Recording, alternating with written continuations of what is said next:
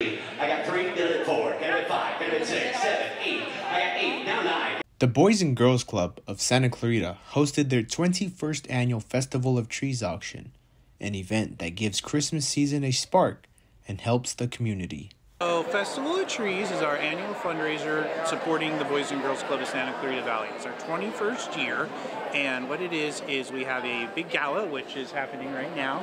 It's called the Magic of the Lights Gala. We have a live auction of big trees that are packaged with items, and then we have a silent auction going on over the next few days. This is a look here at this year's Festival of the Trees, where items like gingerbread houses and Christmas trees will be auctioned off. All proceeds will be donated to the Boys and Girls Club here in the Santa Clarita Valley. Guests will also have the opportunity to look at the items before bidding on them while sitting down and enjoying a meal.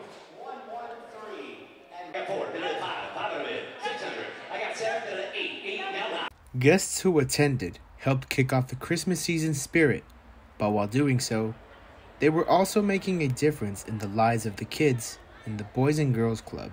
It's how we are able to fund our programs here, which provide local after-school programs to kids who need it the most. So we have snack, arts, recreation, academic support, leadership, all kinds of stuff year-round.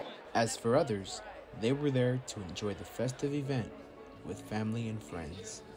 This is one of my favorite events of the year. I love the holidays, I love Christmas, I love all the trees and decorations, so getting to come out and see our beautiful community center wrapped up in all of the red, green, and sparkling lights of the holiday seasons is amazing.